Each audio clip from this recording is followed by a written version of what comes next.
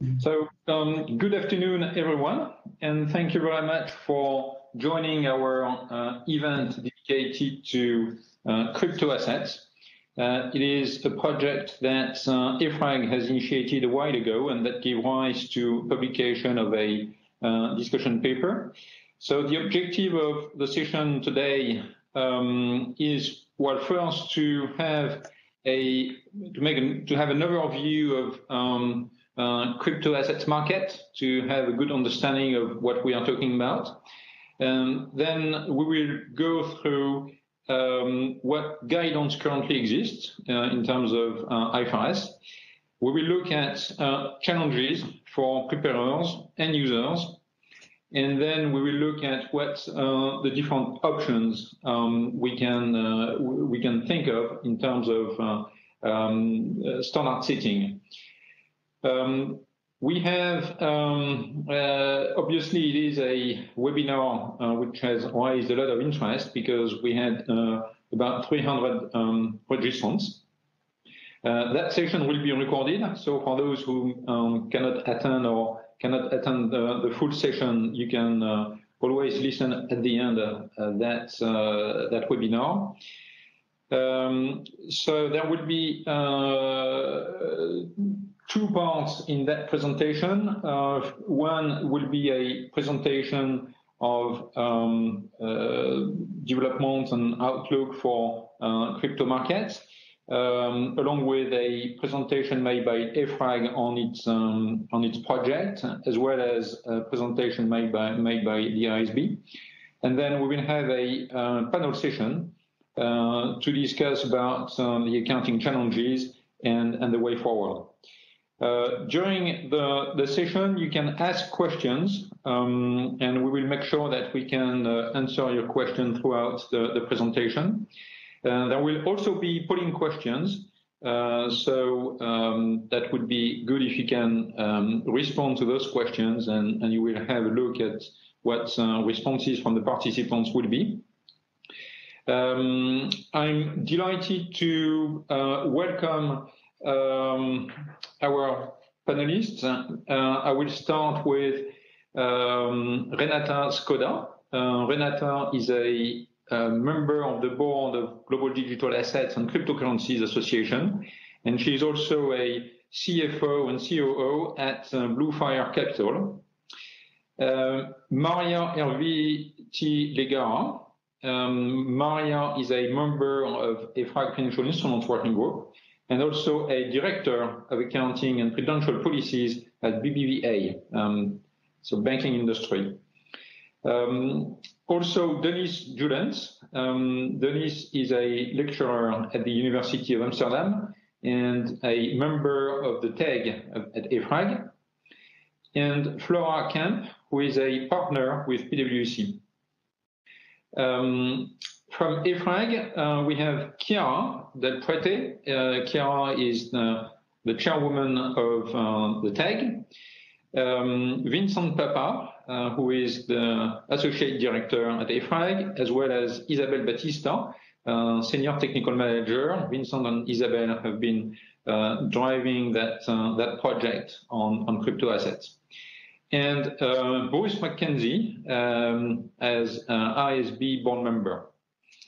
Myself, Olivier Scherer, I am a partner with PwC and here in my capacity as a member of the board of EFRAG. So with that said, I hand it over to Chiara to introduce our session.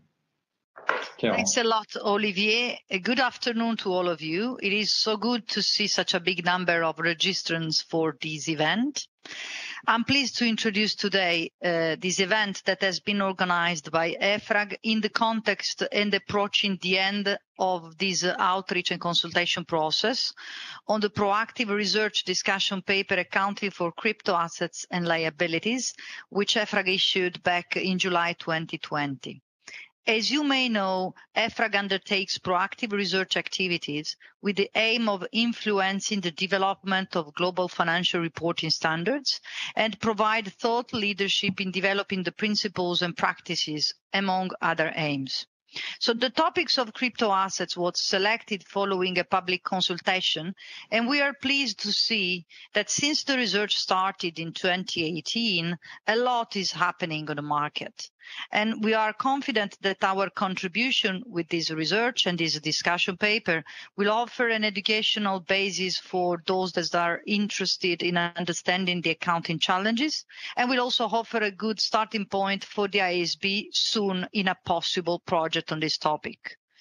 After 1 year of consultation period that has been kept so long open in order to provide the opportunity to constituents to contribute despite the pandemic and many other compelling consultations, it's now the timing for our feedback statement. And the timing of this feedback statement on these consultations will seem to be ideal to offer to the IASB even more material to consider in case they decide to select the project for a future project on the agenda. The IFRS Interpretation Committee issued an agenda decision on holding of cryptocurrencies, and they concluded that when they are not held in an ordinary course of the business, a company applies IAS 38 intangible assets. However, crypto assets are not really intangible assets, and IAS 38 doesn't seem to offer an ideal solution, because cryptocurrencies and crypto assets in general have more similarities with cash or financial instruments than with intangibles. Some also consider that due to their intrinsic characteristics, they should be measured at fair value. However, how could we define an active market in this case? We are not facing a regulated market, or I should say not yet. Volumes were relatively low when we started the research, but since then we have seen increasing focus from the regulators and also increasing volumes. Central banks around the world are now investigating central bank digital currencies as a response to the emergence of private stablecoin projects and to meet the needs of an increasingly digitalized economy. In Europe, the ECB may soon announce the continuation of its investigation into a digital euro following a public consultation phase. So you see how important developments are occurring around us on this topic. So it appears now essential to clarify the accounting treatment to be applied, so to promote transparency for a class of transactions with such a potential for market innovation, and to be ready for a possible acceleration of mainstream investments. As you see in the questions we raised in the discussion paper, there are still important open questions. Are crypto assets a separate asset class that deserves a specific standard, or we are simply facing a technological innovation and the services and transactions are already known, and so they are performed with other means, and existing standards should be able to provide the right answer.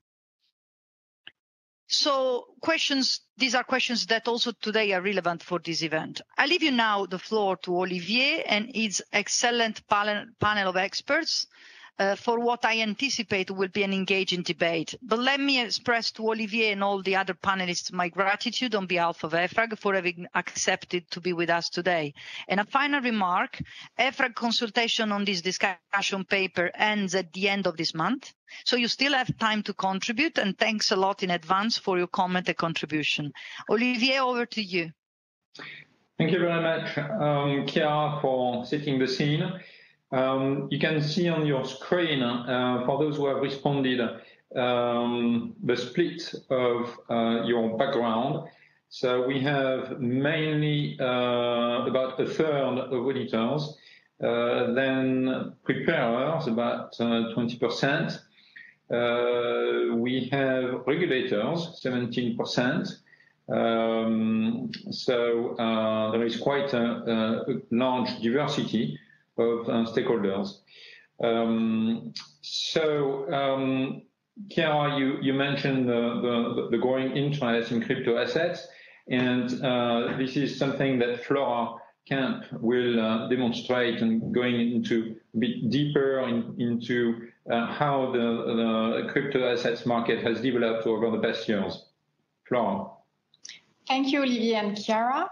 So I'm going now to present the key trends and challenges that the crypto assets market is currently facing. So let's start with key breakthrough we observed for the last 12 months. So we have identified 6 main trends. The first trend is crypto assets are here. Say crypto assets are here could sound as a commonplace or even a banality today, but let's remember that 3 to 4 years ago, crypto assets were a niche market for early adopters only. And those early adopters were mainly geeks, if I can say that, and pure players. 2020 was a key year, a pivotal year, as crypto assets adoption is massively increased since the last 12 months. And there was clearly a takeoff in 2020 for the crypto assets market. And we anticipate a trend that they will become mainstream in the coming years, as Chiara just told us. We see as well that the crypto assets market is becoming more and more diverse and more structured, with different products, payment tokens, utility tokens, security tokens, stable coins, crypto assets derivatives, NFTs, smart contracts, and so on, with different services like staking, lending, borrowing, insuring through decentralized finance, crypto loyalty programs as well. And with different issuers and investors, not only pure players, but now big companies coming from other industries are entering in the crypto market. And I'm thinking about retail and consumer firms, also big tech firms, big payment firms, hedge funds, or investment banks. We see as well more and more M&A transactions, and also in general media, not only crypto media, we can see that they are talking every day about crypto assets. So in 2020, I think we can acknowledge that crypto assets are really here and that there is a market. This market is more and more active. The offer and the demand are becoming quantitatively and qualitatively bigger and bigger. Second trend, it's a question. Are they becoming a respectable class of assets? So it is true that today, large and listed entities like IFRS companies have, for the moment, limited exposure to crypto assets holdings. But what is new in the last 12 months is that those large and listed entities, and among them IFRS companies, when we ask them, do you plan to issue or hold crypto assets? Now, the response that our big clients at PwC give to this question is maybe yes, or even, of course, we don't have the choice, we have to go there. Whereas the response was clearly no, or even no way from 3 to 4 years ago. So there is clearly a change of mindset and sometimes a change of strategy from large entities and especially B2C companies that are becoming aware that their clients, their customers are ready to pay with cryptocurrencies or to benefit from loyalty programs through utility tokens, for instance. And consequently, this type of companies, they want to prepare and be ready for the adoption of crypto assets. So to put it in a nutshell, I think that the image and the reputation of crypto assets has been changing for the last 12 months. And clearly, traditional companies and institutions, such as central banks, regulators, accounting standard setters, academics, as well as auditors, are taking the subject very, very seriously. And in that sense, it seems that the crypto assets are now becoming a respectable class of assets. Trend number 3 is the growth of stablecoins. So a stablecoin is a digital asset that is linked to an underlying more stable asset, such a national currency like USD or Euro, or a commodity such as gold. And the objective of a stablecoin is to protect investors from crypto market volatility. The US dollar-pegged stablecoins such as Tether or USDC are the market leaders. And here too, we see the same trend. 2020 is a year of takeoff for stablecoins. Trend number 4 is CBDCs, central bank digital currencies. So whereas stablecoins are private coins, central banks are also part of the game with the introduction of CBDCs. A CBDC is a country's official currency in digital form. And we can see now that we have more than 60 central banks have been exploring CBDCs since 2014, and some CBDC projects are now entering into implementation phases. The most well-known one is in China, with the pilot phase of the digital yuan in several big Chinese cities in 2020. Trend number 5 is DeFi, decentralized finance. So what is DeFi? DeFi is the delivery of financial services such as lending, borrowing, insuring without any centralized intermediaries using features of blockchain technology. And decentralized finance has experienced increasing growth since mid-2020. And it's true that it is still in its early days, but clearly DeFi has shown us that offering decentralized financial services at scale seems possible now. Then the last trend is NFTs, so non-fungible tokens. There are digital assets representing products in the real life as well as the digital world. These assets are unique and collectible tokens, and they are being used mainly in the art, sport, or gaming industries. Here too, we see the same trend. 2020 is a year of takeoff for NFTs. So just after these slides, we have 3 slides that you can see the same curve, and this is a takeoff in 2020. So we can go quickly through them, but I think that the main message here is that it's always the same trend, the takeoff in 2020. Let's talk now about the key challenges for scalability in 2021. So even if there is more and more crypto adoption, crypto assets are currently insignificant in scale if we compare to mainstream currencies and asset classes like equities, bonds, and commodities. But there are some factors that could potentially contribute to greater institutionalization of crypto assets. And I'm going to present 5 of them quickly, but they are very well described in more details in the EFRAG discussion paper. So first, let's take an example that we all know that today, if you want to pay a coffee in Bitcoin, it will take you several minutes to pay, and the price of the coffee could be significantly very different from the moment you arrive in the restaurant to the moment you leave the restaurant. And clearly, this is one of the challenges for crypto assets. So the first one is the speed to process crypto assets transactions and the number of transactions you can process on the blockchain by second, as well as the cross-chain interoperability is the key technical challenge for increasing scalability of crypto assets. The second big challenge is price volatility. And it's true that the volatility of the prices of crypto assets currently limits their capacity to serve as a medium of payment or store of value. And stablecoins, or CBDCs, can be a response to address the price volatility.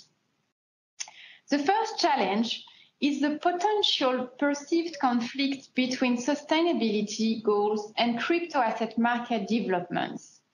So studies are quite limited in this area, but they are more and more numerous, and mainly they are focused on the Bitcoin blockchain and the mining process. But I think it is important to know that there are some blockchains that are clearly more eco-friendly than others, and notably depending on the way they have been designed. New generation of blockchain using the proof-of-stake technology, such as Tezos, for instance, seems to be much more eco-friendly, greener than the first generation of blockchain using the proof-of-work technology, such as Bitcoin. So I know that more research results on blockchain sustainability will be released in the following month, and it will be very interesting to see which blockchains are the most sustainable. Challenge number 4 is trust. And the feedback we have from our clients at PwC is that because blockchain is decentralized, they need more trust, more confidence, and more assurance from independent third parties on their own crypto activities and more generally on what is going on the crypto asset market. So truly, their audit firms have a role to play to bring more trust on the crypto assets market, as well as all independent institutions. And last challenge is the regulation. To start to invest or to invest more in crypto assets, a lot of companies, especially traditional companies, which are not pure players in crypto assets, they want to do it, but they want to do it properly with regulated platform, regulated partners. They don't want to have any bad surprise. And they need some clarity and visibility regarding accounting, legal, and tax incidences if they hold crypto assets or if they issue crypto assets. So clearly, to have a clear accounting, legal, and tax framework will support definitely the scalability of the crypto market. So to conclude, I think we can say that 2020 was a remarkable year for crypto assets market with major breakthroughs and achievements that I can summarize in a few words: takeoff and acceleration of crypto adoption. Many thanks, Flora. That was very interesting to understand how crypto assets market is evolving, developing, and as you said, is taking off. We understand that there are many operational challenges that are associated with that, but we are not addressed all of them. And we are more going to focus now on accounting challenges. And on that, I will hand it over to Vincent and Isabel to lead us through the thinking that has been developed by EFRAG on how to respond to reporting challenges that we have with respect to all those new instruments. Vincent, Isabel.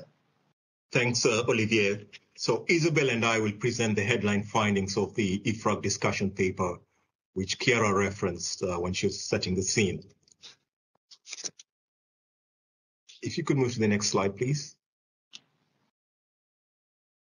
Next slide. So I'll just make a few comments about the discussion paper itself. So it consists of both a problem definition as well as an outline of the way forward for addressing IFRS-related requirements.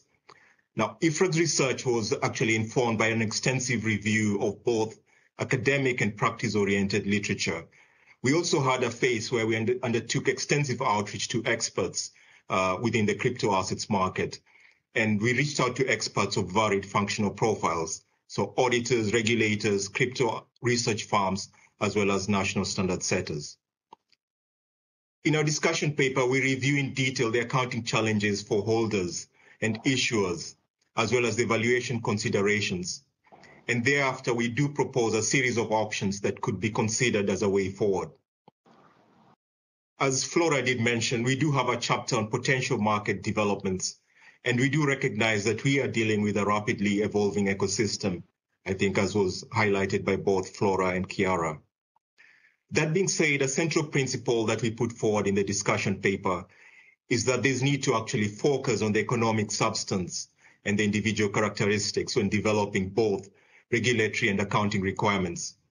In effect, there needs to be a technology-neutral approach. It's really essential when you're thinking about the accounting requirements. So in this slide, we just show the outline of the discussion paper and the various themes that were covered. If you could move to the next slide, please. So in the next slide, we turn to the holder accounting, and here I will share some of the headline findings. First, I'll note that I think, as Chiara did mention, the 2019 agenda decision by the IFRS Interpretation Committee came to the conclusion that cryptocurrencies, whereby there's no claim on the issuer, those ought to be classified as either intangibles or inventory, depending on the business purpose. That being said, the scope of our discussion paper was broader than cryptocurrencies. So we looked at the whole range or the whole ambit of private tokens, as well as actually CBDCs to a limited extent. So the scope was broader than the agenda decision. Comments have also been made around IAS 38 and its fitness for purpose. Here, I would note that IAS 38 was issued in 1998, and I think as Chiara pointed out, there are challenges as far as applying IAS 38 for crypto assets. That being said, I guess there are cases where it would be suitable to apply IAS 38, but there's a question as to whether in all instances, is it the most appropriate accounting approach, and could there be improvements or enhancement made to IAS 38 such that it can be fit for purpose in the context of the broad range of crypto assets that are in place. Just making some comments on the challenges that we found in relation to both IAS 38 and IAS 2. As noted, they do not always lead to relevant accounting for crypto assets. Specifically, there's a problem when entities can recognize price declines of highly volatile assets, but when they do face limitations towards recognizing the price appreciation. There's also concern with the IAS 38 revaluation approach, which imposes restrictions towards the application of fair value measurement in the absence of active markets. Questions could also arise around the appropriate impairment approach when entities have to apply the cost measurement basis. In addition, particularly for users of financial statements, there could be the challenge of comparing the impairments that are reported across various entities. So there's a comparability question that would be at play. Overall, I would say that the overarching challenge really is around the measurement.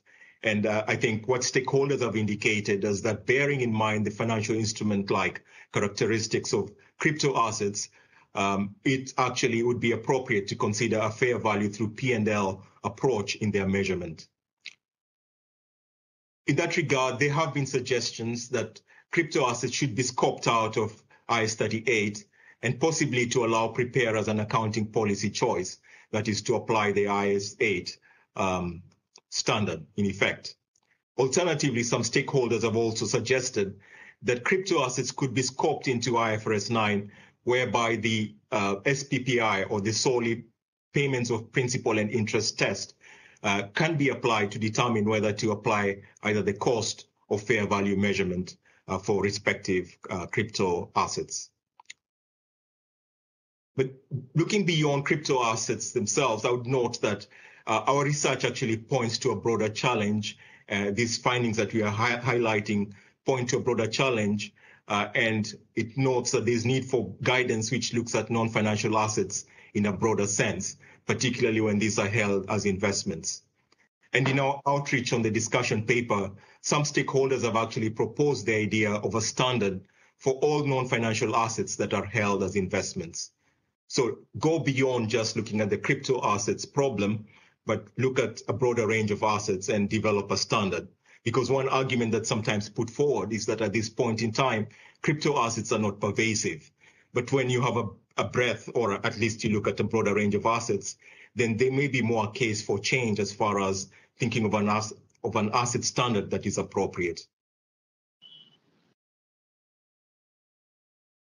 But going beyond IAS 38 and IAS 2, there are other holder-related challenges which we highlight in the discussion paper. And this relates to, first, the financial asset classification. So we do note that security tokens may not qualify as financial assets based on the IAS 32 definitions, even when these actually do have features that are similar to traditional equity and debt securities. I guess there's a challenge when you think about the smart contract features. There's the question of legal enforceability, and this can be in question, especially if no party or counterparty can be compelled to perform by a court. A second point, I think, which Chiara also did allude to, is around the cash and cash equivalent classification. Here, I would note that the 2019 agenda decision noted the inappropriateness of cash definitions for cryptocurrencies, as they're not legal tender and cannot be used as a unit of account. Nonetheless, as I think was pointed out by Flora, there's been the emergence of fiat currency-backed stable coins, as well as the central bank digital currencies. And this has raised questions on whether the definition of cash equivalent and IFRS requirements needs to be updated. I would note that the IAS 7 definition of cash equivalents includes the notions of being readily convertible to cash, as well as being subject to a significant risk of changes in value. I would also like just to refer to a recent published study in the Australian Accounting Review, which assessed 11 of the more well-known stable coins, that's the fiat currency-backed stable coins. So they looked at the universe, and the number they were looking at were 46 stable coins, and 19 of those are fiat currency-backed. And from those, they selected 11. And when they actually assessed the characteristics, specifically the convertibility to cash, as well as the price volatility patterns, they found that they are no different from fiat currency pairs and money market indexes. And this may raise the question as to whether there could be an extension of the IAS 7 definition to encompass this type of stable coins. The final point I will touch on is that the discussion paper also points to the need to clarify the accounting by custodial services and other intermediary holders, specifically on the question of who has economic control and thereby needs to recognize the holdings on the balance sheet. In our discussion paper, we note that there's no explicit IFRS guidance for those who hold on behalf of others. And we highlight indicators of control that could be considered, or at least taken into account when thinking of the appropriate classification. And these indicators have been drawn from the accounting firm's publications, as well as other literature from, I would say, for example, the professional bodies. That being said, there remains an overarching need to clarify IFRS guidance related to those who hold cryptos or crypto assets on behalf of others. That would conclude my summary of the crypto asset holder recognition and measurement requirements, where there's need for further consideration from the IASB standpoint. And here I'll hand over to Isabel, who will talk you through the rest of the headline findings in the EFRAG discussion paper. Thank you, Vincent, and good afternoon, everybody. So I'm going to talk about issuer accounting first. So that's one of the chapters in the EFRAG discussion paper. So, of course, to be a holder, the coin or the token needs to be issued. And when one thinks about issuer accounting, I think what comes to mind is an ICO. So I guess we're all very familiar with an IPO, so an initial public offering. So when you issue shares for the first time onto the market, and a very similar thing happens with cryptos. So they've all started with ICOs, initial coin offerings, and since the crypto start, there are other ways to also issue tokens. And I'm thinking of sort of also a recent trend in that the exchanges also issue tokens, and they are referred to as initial exchange offerings. So I think, as Flora mentioned, I think one of the important things when you think about ICOs or similar offerings is this really relevant? So why do we want to worry about accounting? Is this a prevalent thing? And I want to mention, just adding to what Flora said, that since our discussion paper was published, the data referred to 2019, December, and it says that there were approximately 5,000 tokens at the time, according to the information on CoinMarketCap, of a value of approximately $192 billion. Today, I checked CoinMarketCap statistics, and we've got almost 11,000 tokens with a market cap of $1.44 trillion US. So in less than, more or less 1.5 years, this is what has happened in the ICO market. So it has been a significant evolution, I would say, in the ICO market, or another type of exchange market in terms of issuance. So we think, okay, which standards do we want to apply? Which standards could we apply? I think, as already mentioned by Vincent, IFRS 9 comes to mind. There are many tokens, as you probably know, that have characteristics of equity instruments. So we'd think, well, financial liability under IFRS 9, also classification and presentation under IAS 32. So for those, I think, IFRS 9 could probably cater for security tokens. There might be a little bit of tweaking needed in IFRS 9 in order to meet the definition of a financial instrument. But tokens that are not security tokens, that are not similar to financial instruments, what to do with those? As you probably know, many tokens actually have a utility. So other than the Bitcoin, as mentioned by Flora, the market in DeFi and NFTs has increased a lot since last year. These tokens offer more than a payment service. They have a utility. They offer you a network, a blockchain platform where many things can be done. So essentially, as an issuer, they provide a service to the holder. And so the question is, would IFRS 15 apply? So revenue from customers, from contracts with customers. If it did apply, there is a very key question as to whether you do have an enforceable contract with a customer. Again, as mentioned earlier on by Flora, regulation is coming up, but it's not kind of there yet, at least not in all jurisdictions. So without regulation, one might question, do I have an enforceable contract with a customer? That's probably beyond IFRS, but with taking the view that regulation does come up and there could be an enforceability sort of requirement, then perhaps IFRS 15 could apply. And if you don't meet any of the above, well, is there a provision under our old standard IAS 37, which is the standard on provisions? Do we have some sort of an obligation, perhaps a constructive obligation that we would account for using IAS 37? Now, if you don't have an obligation as an issuer, little typo sort of now been fixed. So if no obligation exists, then I guess the obvious answer is going to be P&L. So you're going to recognize the revenue you receive as a profit in your P&L. Now these are sort of the top sort of key items one would think about in terms of accounting, but there are other areas that also need some clarification. With the issuance market and the growing market in sort of ICOs, there's also things like some employees, and I'm thinking typically of startup companies, which of course could be acquired by IFRS listed companies as the market evolves. It's my opinion likely to happen. Payment could be made to the employees in tokens. So how to account for that under IFRS? Do we have some guidance in IFRS 2, which deals with share-based payments? Do we have guidance under IAS 19?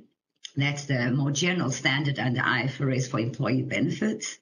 Also, what about ICO issue costs? Now, we're all very familiar, if we are accountants, with how to deal with equity costs. If you issue a stock, you have typically the issuance cost. We know how to account for that under IAS 32. But what to do if there's an ICO? Can we analogize to IAS 32 for this cost of issuing the tokens? There are a lot of other sort of buzzwords like airdrops. Airdrops typically are free tokens. They are kind of freebies. They are used for various reasons, but typically they are a marketing tool, whereas the more you buy, you can get some free ones. It's very, very much used in the ICO market, especially the very, very new tokens, where the more you keep, the more you get. If you sell, the less you get, so you kind of pay a penalty or you receive a benefit for keeping them. So there are these sort of free tokens, how to account for those. So those are kind of the main areas I wanted to talk about in the issuer accounting section. And I'm going to move next to valuation. So valuation.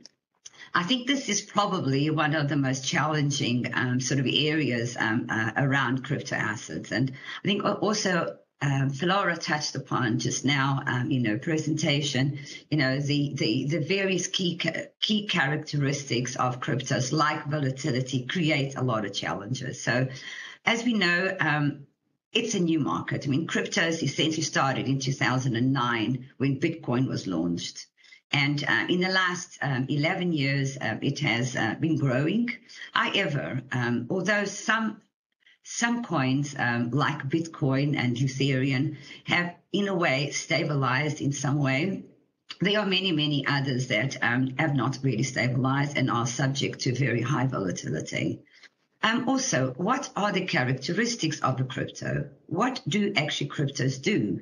I mean, I guess in order to find a methodology for valuation, you've got to understand the fundamental features of the crypto. So the fact that it's in the early stage, the fact that there's volatility, and the fact that we need to better understand the features, what a crypto does, are all the questions that are fundamental to valuation. If we think during our outreach, we have heard that IFRS 13 is a good starting point. And it probably is, because we think, well, fair value would probably be the best way to value cryptos, at least some of the cryptos. So is IFRS 13 the right standard? But challenges can exist. I mean, I'm just going to think about what is an active market for the crypto market. There are many exchanges. Many of them are not regulated. As many of you probably know, the price variation on exchanges can be very significant. On one market, you might have a crypto at €1, and in another exchange, it could actually be €2. It does happen. So how do you basket the exchanges in order to arrive at sort of the market you're going to be looking at? So very, very important. Also, IFRS 13 is kind of written with cash in mind. So it has to be an exchange for cash. And this is not always the feature of cryptos. Cryptos work both with an exchange crypto to fiat, i.e. crypto to euro, crypto to dollar, or another currency, or it also works crypto to crypto. So there's kind of this intermediary. If you're on an exchange, you're going to have a crypto to crypto, and then you're going to exchange that to fiat. So there's kind of an intermediate process going through, which doesn't exactly fit into the definition of fair value of active market under IFRS 13. In the EFRAG discussion paper, we looked at what are the valuation methodologies out there right now. There's some research, not a lot, but there's some research we did find. One of the interesting papers that we found back then was a paper issued by the Chartered Business Valuations Association in Canada, the CBV, and they had a research paper that they published in 2019 that examined 3 valuation methodologies. The first one, cost of production. Now, cost of production, one can see a parallel to what we know as cost under IFRS. And perhaps for some cryptos, let's think Bitcoin. Bitcoin is mined, and you can estimate the mining costs, how much it has cost you to mine a Bitcoin. And I think as Flora mentioned earlier on, I mean, the sort of mining process can be extremely expensive in countries where electricity is very expensive. But it is a number you can determine based on your costs. The second methodology discussed in this paper and in many other papers is the equation of exchange. And the equation of exchange can be analogized to what we know in IFRS as a sort of a cash flow technique. So estimating what cash flows this particular crypto asset can produce. And there are various mechanisms in order to determine this. However, again, how do we determine a cash flow of something that's not yet being used? I mean, even for the tokens that have utility, so typically in the DeFi world, they have a lending or sort of a lending utility. How do we estimate the cash flows? One of probably some of the easy ones could be with a coin of an exchange. Let's take Binance coin. You can probably estimate the cash flows because you have volume and you know how much the coin is. So you have the transaction fees. So you could probably estimate it based on that.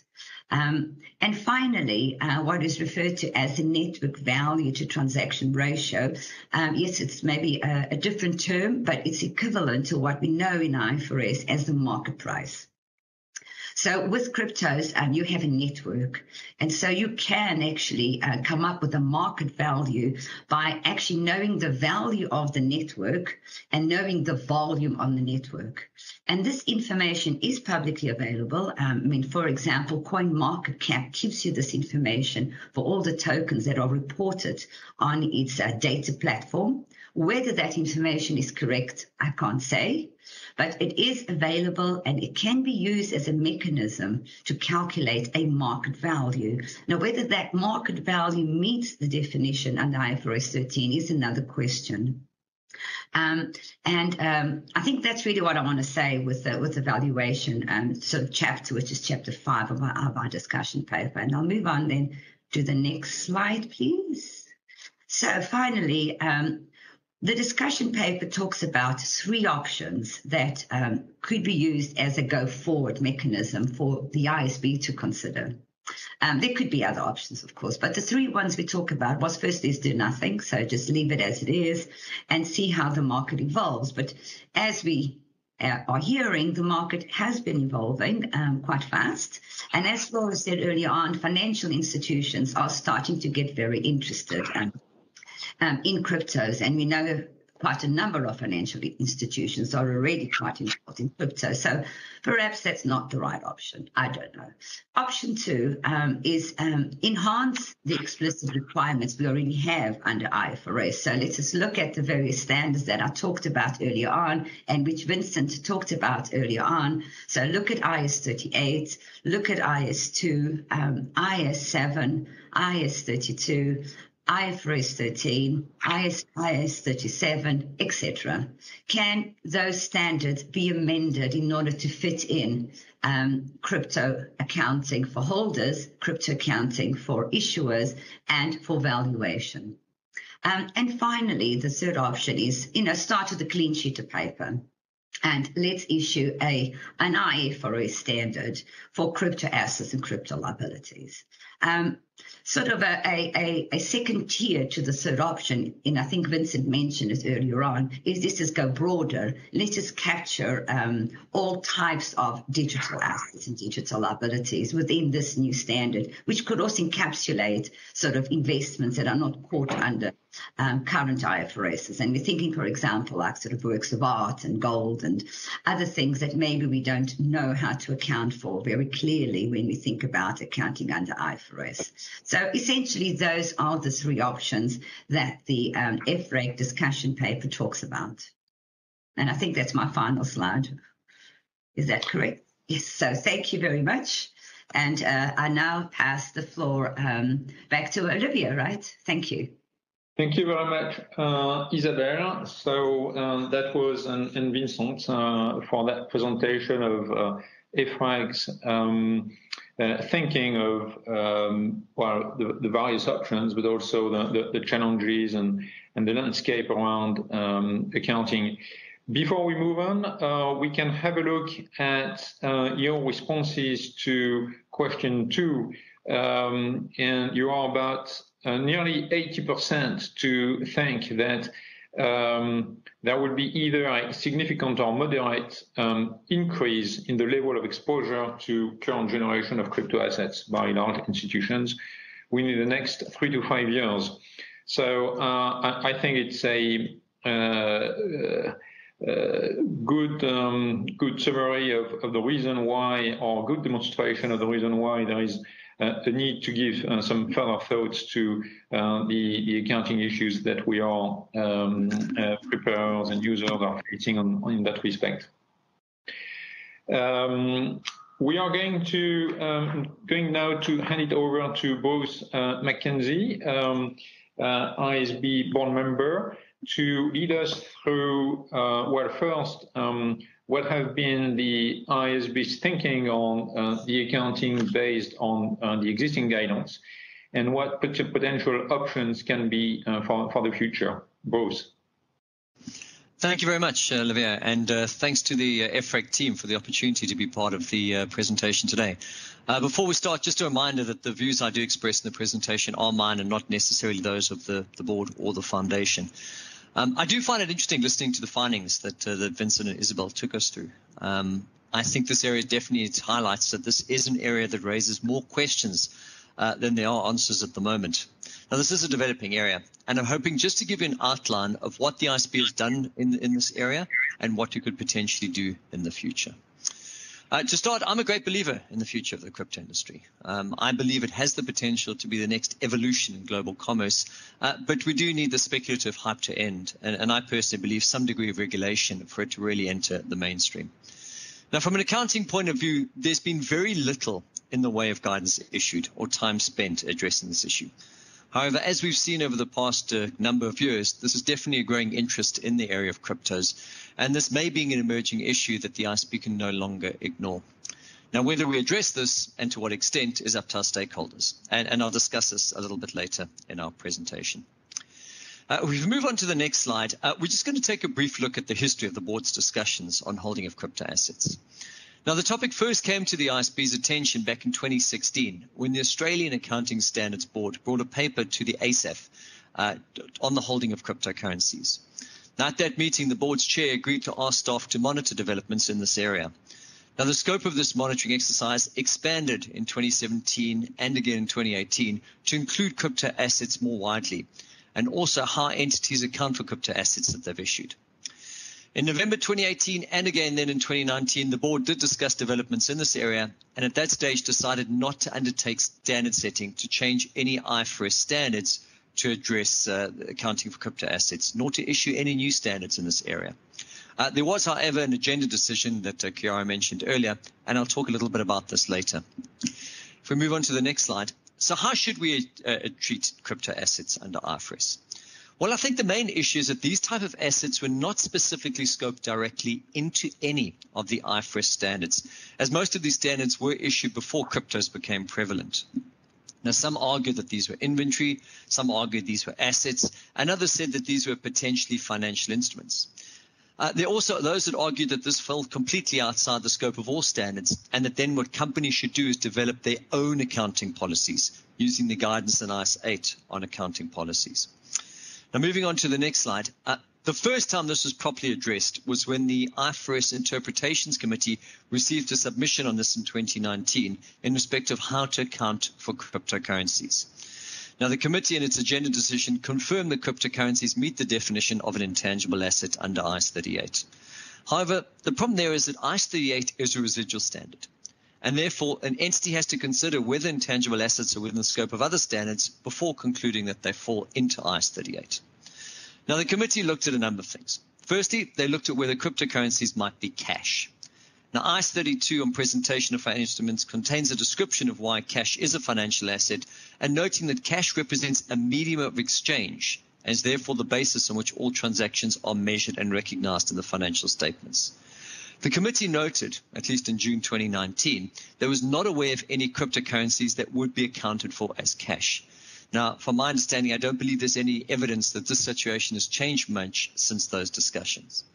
Now, many stakeholders would have preferred for these to be accounted for as financial instruments, as they believe these instruments were effectively similar to some equity investments or derivative instruments, and that fair value through profit and loss would have been the best accounting.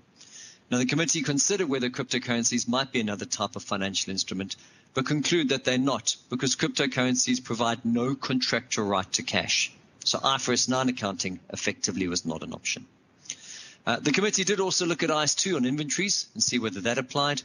The agenda decision did conclude that an entity might apply IAS 2 to account for its holding of crypto assets if the holding of the crypto assets was for sale in the ordinary course of business. Now, this would typically have resulted in an entity measuring crypto assets at the low of cost or net realizable value. However, of course, there are the broker-trader accounting, and under that, cryptocurrency would have been measured at fair value. So basically, as an entity concludes that there's no other accounting standards it could have applied to its cryptocurrency, other than potentially IAS 2, then it would apply IAS 38 and account to these as intangible assets. Now, what does that mean? So what would the accounting look like under IAS 38? Well, remember, IAS 38 requires an entity to firstly determine whether an intangible asset is a finite or an indefinite life.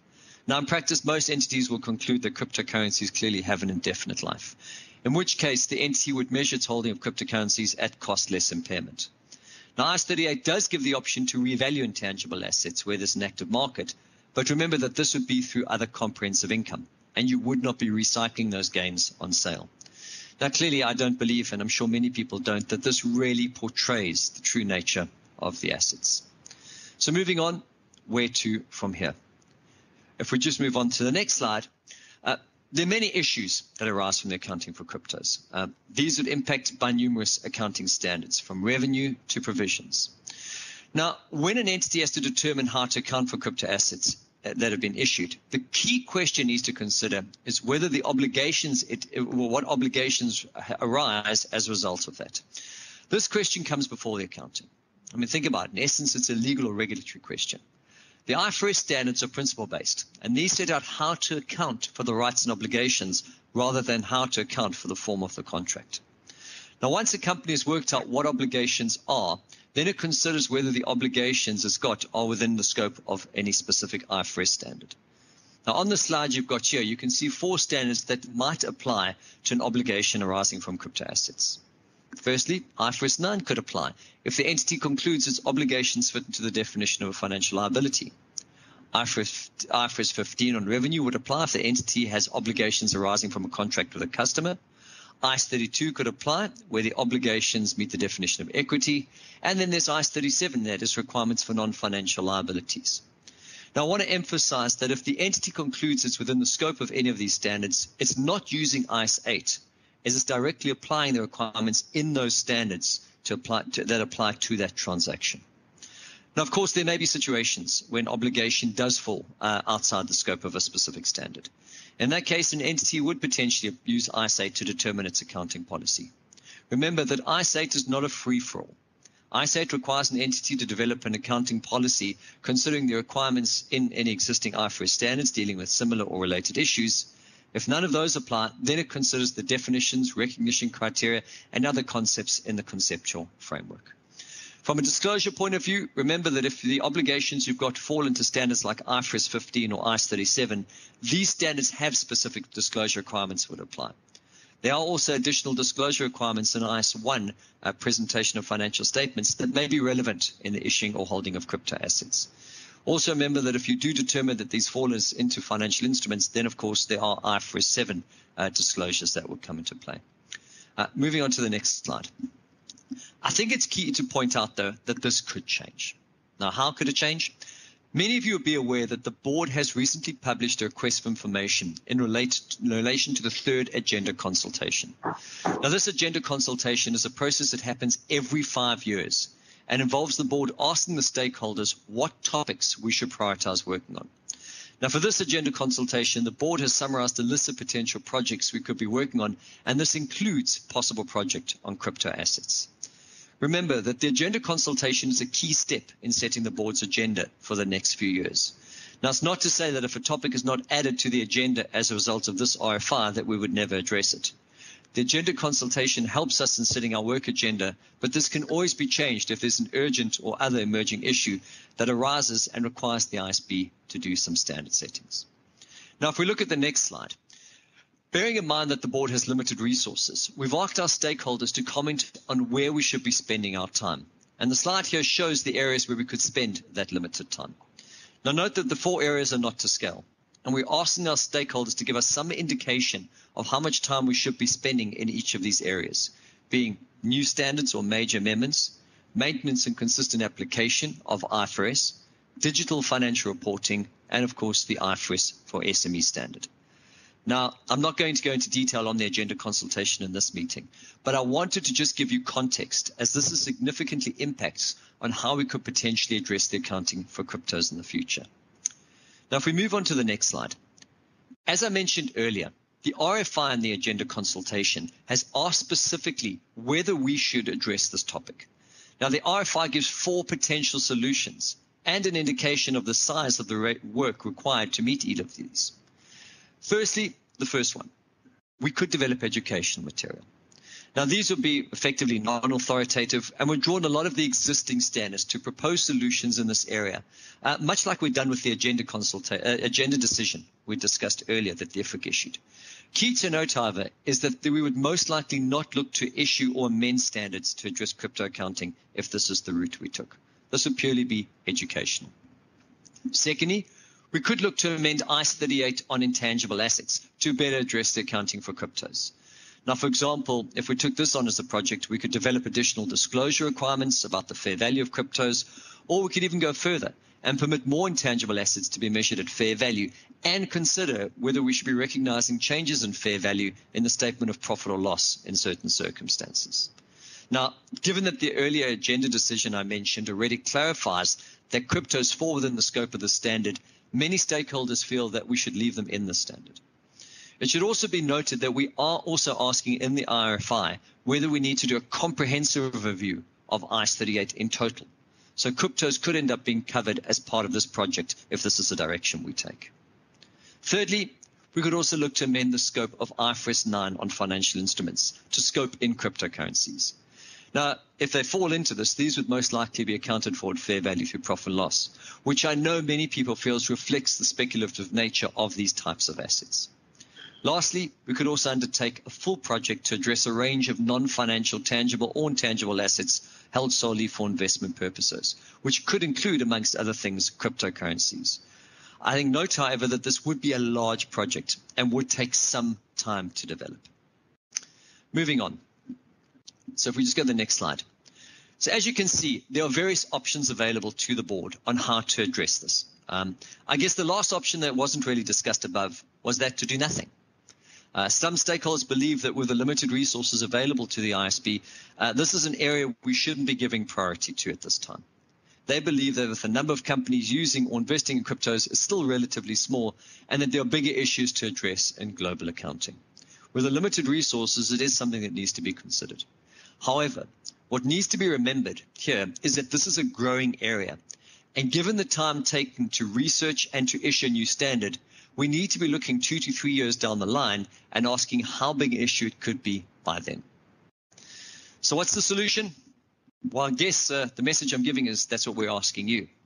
The board's going to look at the responses to the RFI in determining whether to address this area and which of the above approaches would be the best route for us to undertake.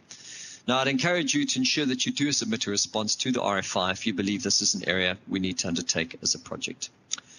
With that being said, I see there are some questions coming through, so I'll hand back to Olivier to ask the questions. Thank you.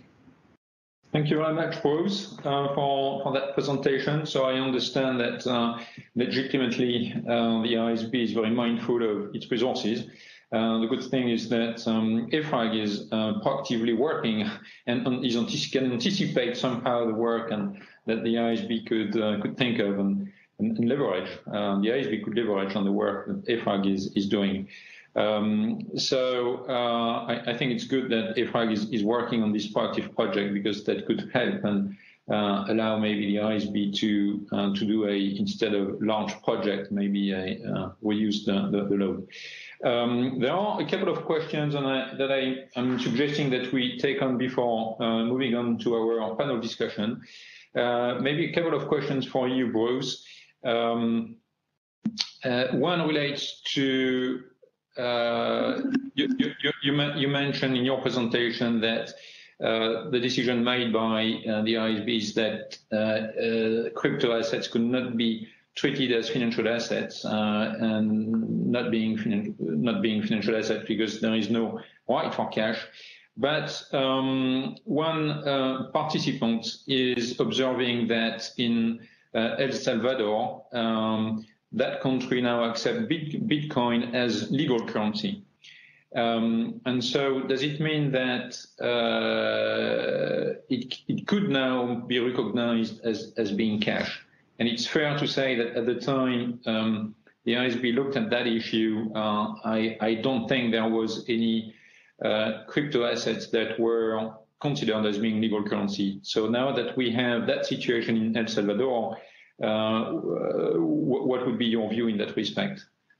Thanks very much, Olivier. I mean, I think that's a very good question. And I think it shows the limitation we have at the moment in this definition of cash. If you go and look at the IFRS literature, I don't think we've got a very robust definition of what cash is, other than what we discussed earlier. And not knowing the situation in El Salvador completely, I think we need to be conscious that because somebody accepts something doesn't necessarily mean that it's free legal, it's free tender within that country.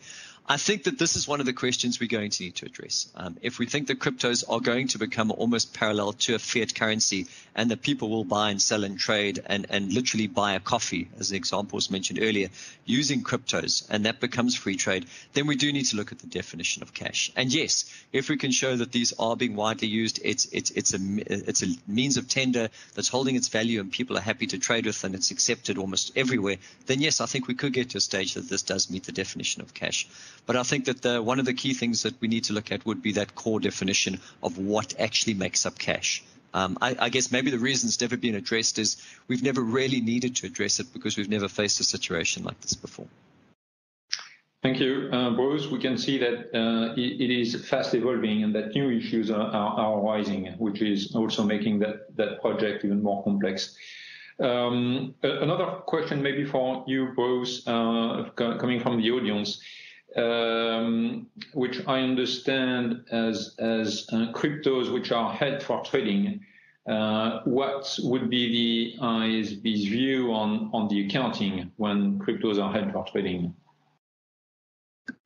I assume that's when if they're held for trading, I mean, I guess the challenge we've got at the moment is what does held for trading mean? So we're not allowing you to put this into trading as we would under an IFRS 9. So we're not saying these fall into that, which means the only place we could really hold it is where we spoke earlier about, or where I spoke earlier, where you could potentially, under the agenda decision, put these into IS2. Now, the challenge with that, of course, is that we're not going to, under IS2, we can hold them at fair value. And I think there was some discussion earlier, of course, around how the valuations and how that standard and how IFRS 13 will kick in with that. And we could be fair value under that. But I think if you're asking purely around whether somebody could just trade them and show them at fair value at the moment, if it was just a normal trading. So, for example, if I went and bought a whole lot of Bitcoin and I, as a company, just want to hold and trade those, at the moment, unfortunately, under IAS 38, you can hold it at fair value, but you're not going to get the trading through P&L, which I think most people want. And I think that's probably the limitation with the current accounting options. Thank you, Bruce. Isabel, there is a question that maybe could be for you, because you were referring earlier to accounting treatment for ICOs. And a participant is asking about the situation where it would not be an ICO but STO. Would you have a view on that aspect? Maybe clarifying first what is STO versus ICO. Thank you, Olivier. Yes, the terms are important. So an STO is essentially a security token offering. So in terms of are they similar to an ICO? What an ICO is an initial coin offering, and it can cover various coins, whereas a security token offering is specifically about a security. So I'm thinking, for example, you've probably heard of Ripple, RXP, which is currently for the last 2 years under the debate as to whether it's a security or not under SEC rules. So that is a security token offering. Whether the accounting should be the same, well, I don't have I can say my view, it is essentially an offering. So in essence, it has the same characteristics as, for example, when an initial exchange offering. It's also an issuance of a token. The difference between, in my view, of ICO and, for example, and an EO is that if you issue it through an exchange, you probably feel safer because the exchange has actually done the review of the actual token. So there's a kind of more of a sort of a less risky sort of operation, I would say, than going straight to the issuer, which sometimes might not be that credible. I mean, the white papers are there, but do we trust the white papers? Well, to know, some of them might sort of be written by the guy next door, and others might be more credible. But so I don't know if I've answered the question, but essentially an STO has a more sort of specific meaning in that it's referring to a security token offering. Thank you very much, Isabel. So we are going now to move to the second part of our webinar with our panel discussion. So I welcome Renata, Maria, Denis, and Flora again. So Renata, you are working for Galaxy Digital, which is a public entity listed in Toronto. And this company provides diversified financial services dedicated to digital assets. So could you tell us, well, first, how crypto assets play a role in your business model? What are the accounting challenges that you foresee and that you are facing actually? Thank you, Olivier.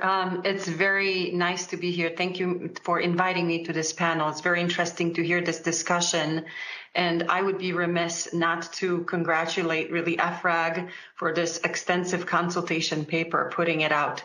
I think it is not only, it highlights many accounting challenges, but it also is a great educational tool for anyone that is looking to get more insight as to how to better, what are the possible accounting treatments for these assets in lieu of various operations or types of entities that are presenting it.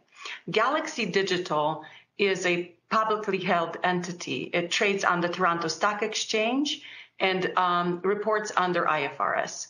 Galaxy Digital offers a variety of financial services products to institutional investors, focusing strictly on digital assets. So if you were to describe the business, we offer principal investments, we offer trading services, we offer asset management, as well as investment banking and mining within the space. So there is a broad application, and activity varies greatly in terms of what type of transactions actually occur within the entity. That being said, for financial statement reporting, we take the broker trader accounting under AIS 2, which then allows us to account for these assets at fair value. And that's our main I just wanted to put it out there so there is a little bit of a background. From my perspective, the accounting challenges have been highlighted by all of you before here, speaking about the valuation of these assets, since they are classified they will be classified mostly as non-financial assets. And with that sort of classification for accounting purposes, there is really no accounting standard that allows these types of assets to be considered at fair value, other than taking them into this exemption for people that hold it in the ordinary course of business, right? And I think that is sort of where the biggest item is, where the biggest consideration, where the focus should be, spent, or time should be spent on allowing these non-financial assets that are entering our economy, be able to classify them or at least consider them for at fair value accounting when they are held for investment purposes, because most of these assets are held for investment purposes. They have cash-like application. They do experience market volatility. There are markets for these assets. And so they are behaving like investment assets, and yet they're non-financial. And so I think there is like this divergence when I think that, intangibles in general, they don't quite fit how the digital assets are, how they're used, for what purposes they're used. And I think that is the biggest challenge. And that's where the discussion possibly could be, this is where it's a good start to see how that could be solved. From our perspective, I think, digital assets probably should be considered as a separate class of assets. And you'll have this, when you go deeper into this consideration, you'll have digital assets that don't have physical asset representation in the world. And then you'll have digital assets that do have physical representation in the world. And so I think from that perspective, that is yet another perspective on how to look at this. Because, for example, digital gold, we already have physical gold in the world. And this digital gold is just a digital representation of that asset. And so when we look at the accounting treatment from the industry perspective, I think it's important to keep that in mind, that some of these assets do already have a representation in the financial world, in the real world, in the economy, versus some of them don't. There is no Bitcoin. There is no physical asset for Bitcoin, but there is a physical asset represented in commodities, in real property, in art, in games that are out there. So I think that's one perspective I wanted to give to the accounting, profession. The other thing I think that is coming out more than not. It's a challenge of reviewing evidence, accounting evidence that can be then used to determine rights and obligations of a holder, issuer, or anybody that invests in these digital assets. I think we as accountants are very used to reviewing legal documents, and based on legal documents, we determine what are the rights and obligations. And when we enter this digital world, there are not always legal documents available. And we then have to consider, like, for example, when a new token is issued, you probably will see three key pieces of supporting documents. And that will be the smart contract code, it will be a white paper, and in most cases, not always, in most cases, these tokens are accompanied by an technical audit report. Well, and we know that none of these documents constitute a legal contract. Right? And so from that perspective, not only sometimes do they require technical knowledge and expertise to help us accountants interpret the rights and obligations embedded in those supporting documents, but we also have to seriously consider the legal enforceability of it. Because it is important to determine whether rights and obligations are actually legally enforceable. So those are the things that are, challenges from the industry perspective, as well as valuation. So let's talk about valuation. Many of you, have mentioned it as a challenge for the accounting, and I agree. I also would like to give you a perspective from the industry, and that is one of the valuation model that was put forward, or the methodology that was put forward in the EFRAG consultation, included a definition of an active market that includes digital assets trading against fiat. And I do have to say, that market represents only a very small portion of the overall market in digital assets. Only a very small portion of digital assets trade against fiat currencies, but all digital assets, we'll say significantly all, digital assets trade against stablecoin. There is this, if we are to consider active market that only includes fiat currencies, we're dismissing 80% of the market that is there for digital assets. We're also sometimes, and this happens when there is volatility. It shows when there is a, more active, the markets are more active and there is volatility in the market. The fiat currencies, pricing for fiat currencies is not representative of the overall market prices for coins. And then the third point I wanted to make is that certain coins, and this will apply to something like Polkadot or TRX Tron, these coins have a market capitalization of in billions. And yet, if you were to consider the accounting standards today, trading in fiat, these pairs don't trade in fiat. And so you would say that for these coins, there is no active market, which I'm not sure that, again, it's a challenge. It's a challenge that should be fixed and considered. And, to properly account for these assets as the market is really developing very quickly. The markets, because people are investing in these assets, the markets are growing, they're stabilizing. And as more people invest in these assets, the markets themselves are not as volatile as they were when first speculators came into the market and traded them.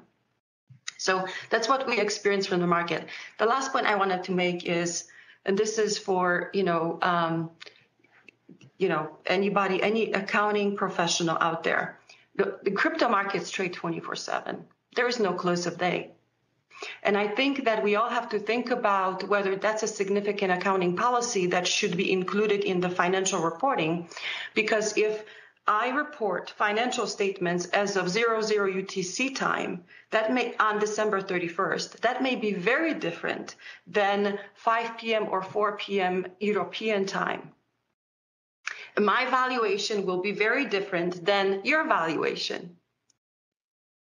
And that, I think, is something that needs to be highlighted, how these markets really don't have a concept of an end of day close prices, market stopping and resting for the day. Settlement does not exist like this. So those are the things that I wanted to, give you insight from the industry as a holder, issuer from the financials, as a preparer of financial statements of how that looks like. Thank you very much. Thank you very much, Renata. So now I'm going to hand it over to Maria. Maria is head of accounting and prudential policies in the BBVA group, so the banking industry, and as such, that group is engaged in holding of in custodial services. Vincent, you mentioned earlier that it was an area where there was a need for guidance. So, Maria, could you let us know what are the challenges that you face as with respect to your custodial services? Of course, Olivier. Thank you, EFRAG, for inviting me to be here today with all of you. So I'm going to give you my insights after the accounting analysis we performed about this line of business that BBVA has recently opened. BBVA has started Bitcoin custodial and trading services to clients of private banking in Switzerland. BBVA is a global financial services group with an important position in the Spanish market, in Mexico, South America, and Turkey, among others. However, from the countries of our footprint, we are now limiting this new cryptocurrency service to Switzerland, because we noticed that this country has clear regulation and a widespread adoption of digital assets. From an accounting point of view, our analysis was focused to conclude if the bank controls or does not control the Bitcoins under custody. If the bank controls the Bitcoins, it should recognize an asset in the balance sheet. And then we understand that we should apply the current IFRS guidelines. Otherwise, if the bank did not control the Bitcoins, the bank would just be recording a service for the clients, and then IFRS 15 would apply to account for the fees received. The main challenge that we, the accountants, found was to get a good understanding of the characteristics, the risks, the rights and obligations of the custodial and trading services we are providing. The analysis we performed involved understanding the traditional financial risks of these services, such as liquidity, market, credit, or counterparty risks, and also taking into account specific non-financial risks of crypto assets, such as cyber or operational risk, legal or third-party risk. In this case, for example, the risk of a broker breaching its obligations. So, in order to have that understanding, we maintain several interviews with the internal experts of the bank of the different disciplines involved to deepen into the details of the blockchain technology and the legal and regulatory aspects of the crypto assets. The main facts that led us to conclude that the bank does not control the bitcoins that we custody on behalf of our clients were, first, the clients deposit their digital assets in individual and segregated wallets and not in omnibus wallets. And this fact we consider was very important because legally it implies that the bank does not have any obligation over the bitcoins under custody. Second, the bank acts as an intermediary between the broker and the client for the purchase and sale of crypto assets, always following the client's instructions. Although the clients don't have access to the private keys and they must operate through the bank because it's the bank who has access to them, the bank's actions are limited to the client's guidelines in accordance with the contract between the bank and the client. And neither the bank has any right over the bitcoins under custody, nor it can operate with them unless expressly authorized by the client. Third, the agreement establishes that the client bears all the risks associated with the transactions, including counterparty risk or the risk that the broker breaches its obligations, as I mentioned before. Likewise, the client knows and bears other risks specific of crypto assets, except in case of fraud or negligence by the bank, such as the risk of loss of the private keys or a cyber attack. And lastly, the only cash flows that the bank obtains are the fees charged to the clients for the services of custody and trading, and it does not have the ability to obtain additional cash flows for the control of the assets. It is true that the fee that is charged for the trading service partly depends on the value of the crypto assets in a fiat currency. However, the bank does not have the ability to act over the value of the assets, and it cannot influence the activity of the clients because the bank, in our case, will never provide investment advice. So to conclude and in summary, I can tell you that from my accounting point of view, the main challenge we got was to get a good knowledge of the risk and rewards of the custodial and trading services we are providing. Once we had those clear, the truth is that we did not have much problems when applying the revenue recognition criteria under IFRS 15.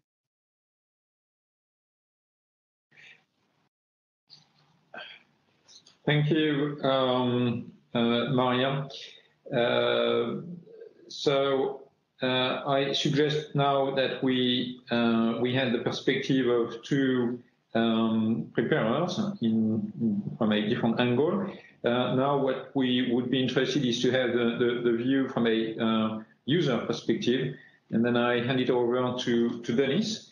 Dennis, if you could let us know, when looking at financial statements of reporting entities that hold or issue cryptos, what are the areas that are currently of most concern?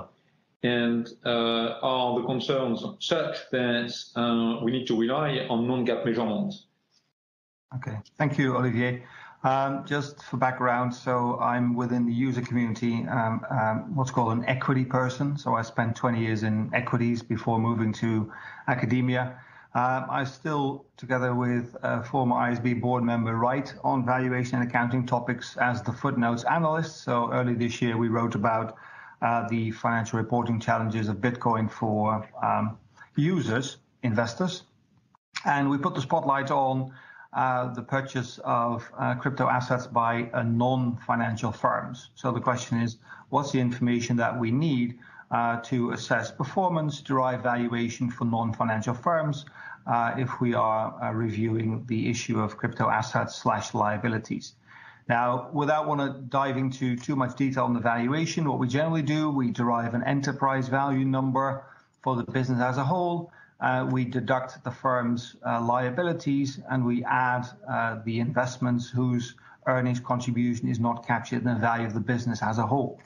Now, for non-financial firms, holdings of crypto assets would be labeled as investment assets, as Renata explained. So that both in terms of the liability side and the asset side, to get from what we call the enterprise value to the equity value, you need the fair value. So you need the fair value of your liabilities, you need the fair value of your assets. Now, these investment assets are not always under IFRS under fair value. So arguably, to some extent, the fact that crypto assets are covered by IAS 38 is, in that sense, not necessarily an obstacle to deriving a fair value. But it does feel like crypto assets are more financial instruments in nature, so why not use the fair value measurement? Now, as Bruce elaborated, I think many stakeholders would go with that preference on the accounting side. Now, in terms of non-GAAP, whether the user community is going to resort to non-GAAP when we're looking at gains or losses, impairments on crypto assets, I'm not necessarily convinced. I think if there is sufficient disaggregation of income and expense items, we need not necessarily resort to a non-GAAP measure. Once again, it's the disclosure, the detail that matters, that will allow us to draw our own conclusions whether items of income and expense are included in performance metrics and whether they're relevant for forecasting and valuation. I want to keep it at that. Thank you. Thank you very much, Dennis. I'd like to come back to Maria, who explained to us the challenges that she had as custodial services. But it would be also interesting to have an understanding of the level of crypto which is observed in the banking industry. Yes, thank you, Olivier. The Basel Committee published last month a consultative document with a preliminary proposal of the prudential treatment for crypto assets. In that paper, the committee observes that the past few years have seen rapid growth and innovation in crypto assets, as it was mentioned before in this webinar, and that there is a heightened interest of some banks. However, in general, banks' exposures to crypto assets remain currently limited. I reckon that the main reason for that limited direct exposure in banks is that the legal and regulatory framework is not developed yet in most countries. There are many gray areas around operating with cryptocurrencies, and in general, financial institutions are not comfortable operating under a legal void. Additionally, I think that the high degree of volatility of some kind of crypto assets like Bitcoin and other non-stable coins also explains the low level of direct exposures by banks. Other factors that could also explain this limited exposure in banks' portfolios are the lack of transparency of who owns or sponsors the crypto assets in some cases, as well as some problems with their ready convertibility into fiat money. And finally, it should be noted that in Europe, at least, although the banking regulators and supervisors have not formally prohibited financial institutions from investing in cryptocurrencies, it is also true that their position is conservative about it. Nevertheless, I think that banks could show a growing interest in cryptocurrencies in the following years. In Europe, for example, the proposal for a new regulation on markets in crypto assets is an important step to provide legal security, although it would take some years for such a proposal to work its way through the European policy-making apparatus. However, while the text is not more defined and the financial entities know clearly their regulatory and legal framework, I don't think we will see a significant growth in banks' direct exposures in crypto assets. And finally, I would also like to take this opportunity to say that it will be interesting to see how the different types of crypto assets will evolve, and in particular, the design and creation of central bank digital currencies. Although we don't see its use as a form of investment, we think that central bank digital currencies could facilitate international transactions, could cut costs for customers, and could operate in a transparent manner. So therefore, it will be important to follow how these principles translate into practice. Thank you very much, Maria. So now let's look at our topic through the angle of auditors and assurance to be provided with respect to cryptos. We understand that there are challenges, and that would be interesting to hear Flora, as Flora is a partner with PwC and dealing with auditing issues on those aspects. Flora. Yeah, thank you, Olivier. So I think that no one will be surprised if I say that crypto assets are a very, very complex audit area for us. So one of our main challenge we have is the lack of general education inside the CFO's population. And they are telling us that they are still lacking of general understanding of the crypto transaction. And the issue is that if you don't understand the crypto assets business, you may not understand in details the substance of the crypto transaction that your company is doing, and then you may wrongly account for and disclose them in your financial statements. So really the challenge for the CFOs is to have a very good understanding of the crypto transaction and then reflect them correctly in the financial statements. The second issue we have is regarding ownership and completeness of crypto assets. We all know that blockchain is decentralized. And so for auditors like PwC, our main issue is that there is no regulated institutions such as banks that are going to be able to confirm that our client is the owner and the sole owner of the crypto assets recording in the balance sheets. And there are no regulated institutions such as banks that are able to confirm the number and value of crypto assets trading during the year or recording at the balance sheet date. So we need to find other way to gain comfort on these two aspects, ownership and completeness of crypto assets. So some audit firms like PwC, we have developed our own independent and reliable blockchain explorer and audit tool in order to be able to perform these independent corroborative procedures on ownership and completeness of crypto assets recorded in the financial statements. The third challenge is regarding internal control and governance. Some of our clients, they have lost their private keys of their wallets. They have pushed some smart contracts into the blockchain with the wrong codes, and for sure, after they have very difficulties to correct the situation.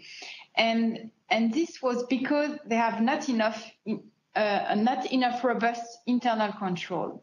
So really, for auditors, it's one of the biggest part of our audit strategy is to be sure that the governance and internal control around crypto activities of the company are enough robust. Another point, and I think that we have already covered this subject, is, of course, valuation.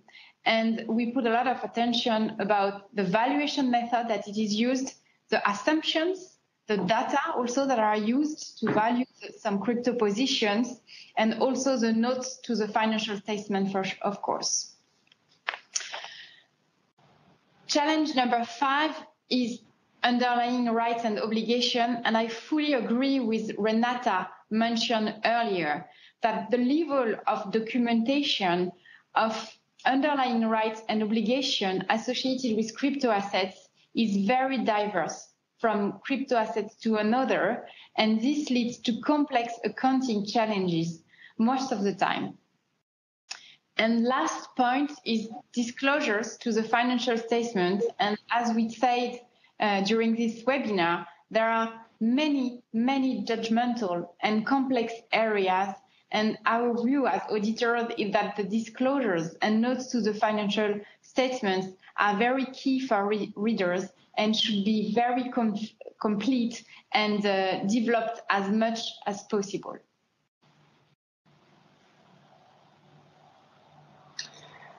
Thank you, Flora. So that leads us to our last question to our panel. Vincent had offered various options. Vincent and Isabel actually offered different options with on how to deal from a standard setting point of view and how to deal with the issues and challenges that have been expressed earlier. And so what would be interesting is to understand from our panel, what are your views on each of those options which are being offered? Denis, can I ask for your view? Thank you, Olivier. Well, I think as mentioned earlier, fair value seems to be the appropriate measurement base, which would more logically put you in the category of financial instruments. I was intrigued by Bruce's observation that perhaps the measurement basis under IAS 38 should be changed to include some intangible assets at fair value. Now, luckily, EFRAG has a project on the go on that one as well. But apart from that, the question is, are you not opening the door to the more subjective areas of intangible assets? So fair value through profit and loss, I think from an investor perspective would be the preferred option. Thank you.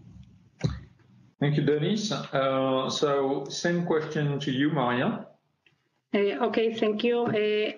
First, I think that option one, that is doing nothing, so don't change any IFRS requirements, should not be an option.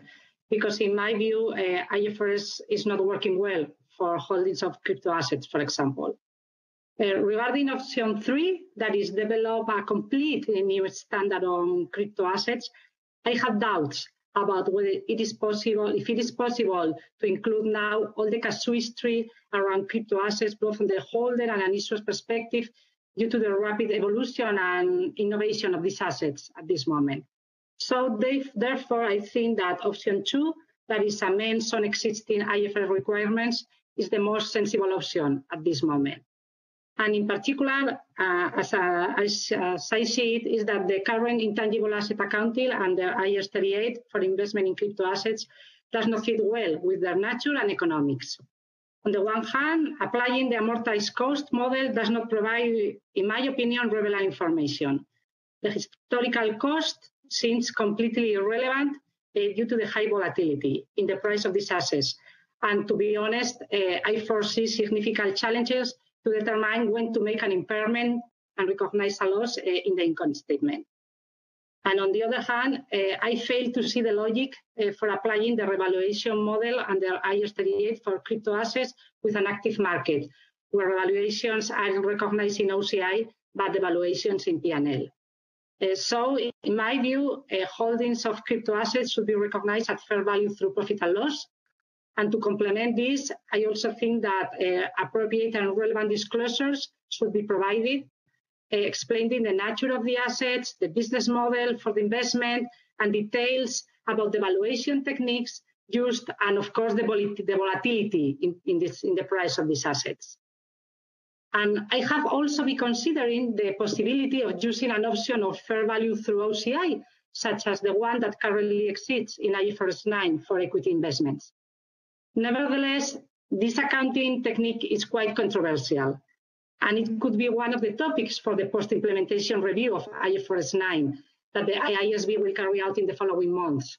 So at this moment, I would not suggest it now for crypto assets. And in addition, the other topic I think that IFRS could need probably to be amended is the definition of cash, as it was been mentioned before in this webinar. I am thinking here above all about adapting the definition to include the issuance of central bank digital currencies. That is probably we will see in the following years, and maybe some stable coins issued by private companies. Thank you, Maria. And so, last but not least, Renata, what is your view on those three options? Thank you. And I will agree wholeheartedly here with Maria and also Dennis on their analysis and their view. We would suggest that the revisions of the current standards would be most appropriately applied or would guide best the application of various aspects for digital assets.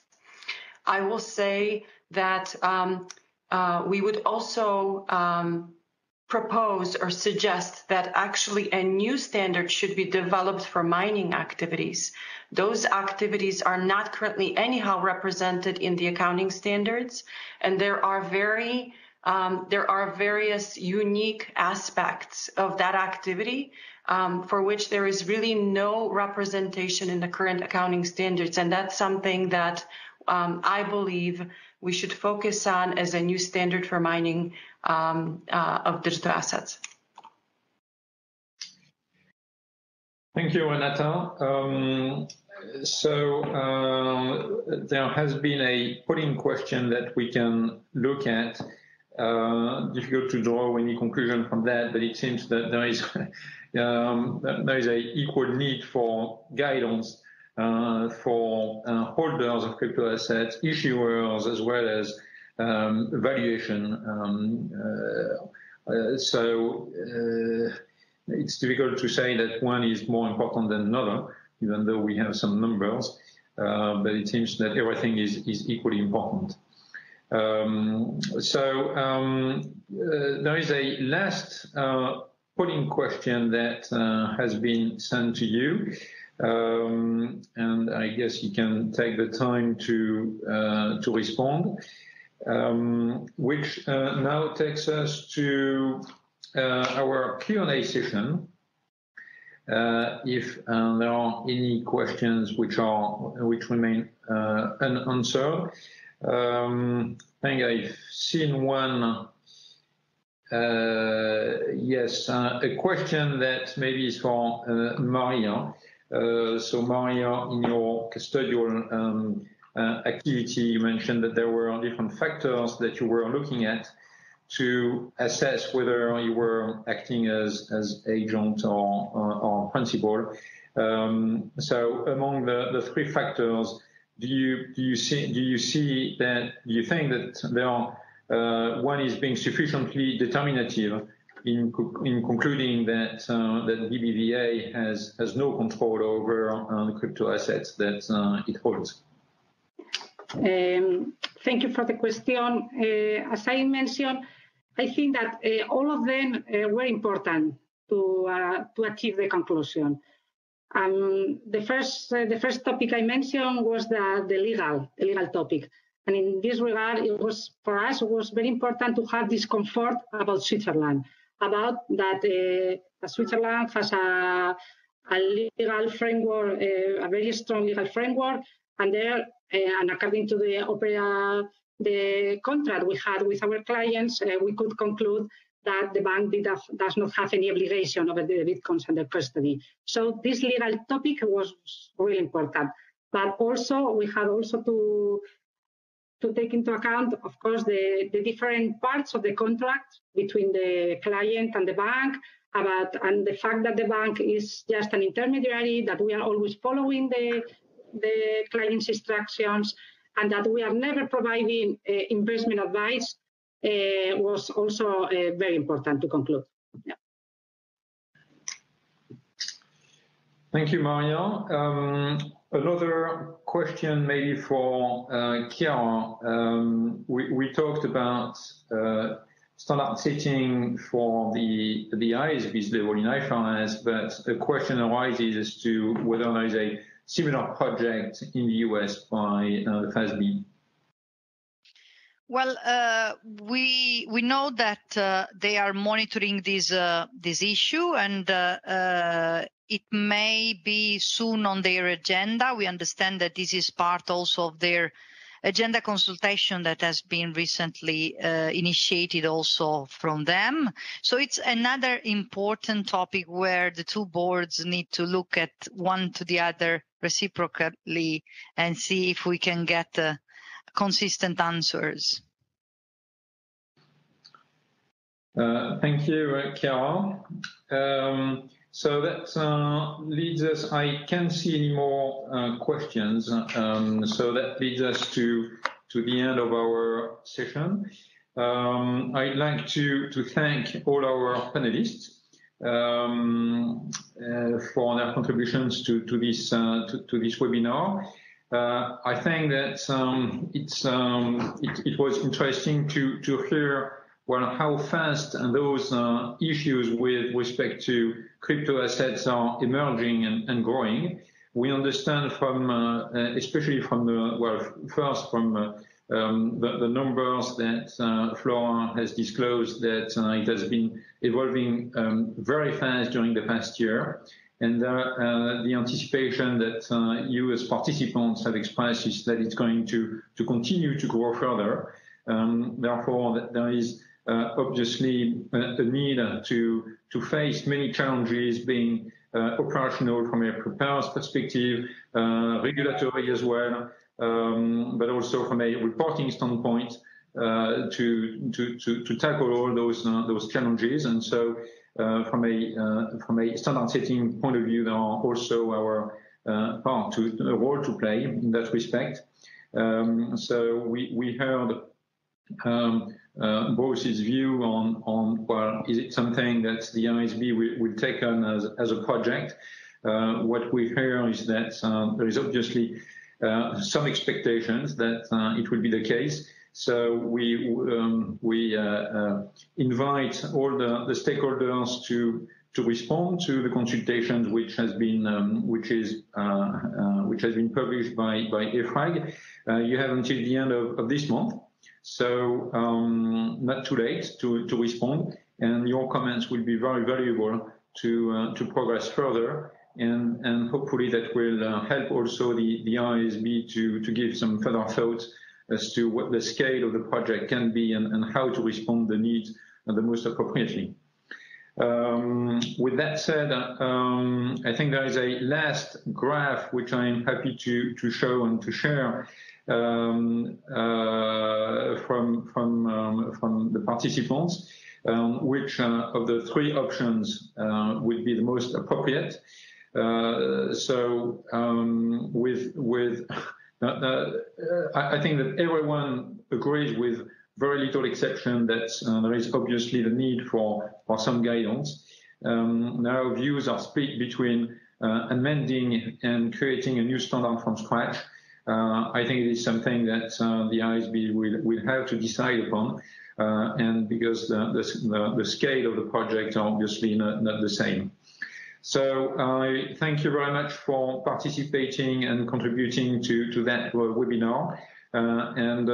This webinar has been recorded, and so you will be able to see it on EFRAG's website, but also on YouTube. Thank you very much. Wish you a very good afternoon. Bye, everyone.